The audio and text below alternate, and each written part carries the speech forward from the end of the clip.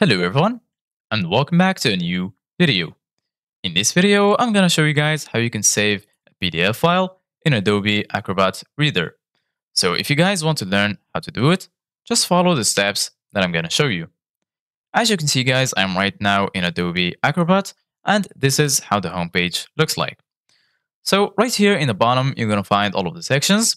There is the home section, files, shared, and lastly, the search section. So basically, guys, in order to save PDF files in Adobe Acrobat Reader, make sure that you're here in the home section. And then right here, you're going to find your recent files and also your stored files.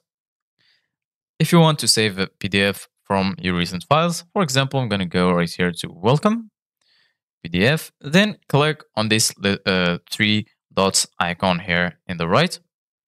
Then once you do that, you're going to find all of these options. You can edit PDF, export PDF, you can compress PDF, set a password.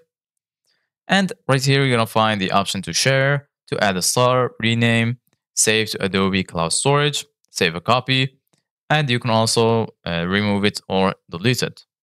So go ahead and click on Save Copy, and then you can save a copy of the PDF on your device or on Adobe Cloud Storage, on Google Drive, OneDrive, or Dropbox. If you want to create a new PDF or open a new PDF, go ahead and click on the plus icon in the bottom right corner. Once you do that, right here, you're going to find all of these options.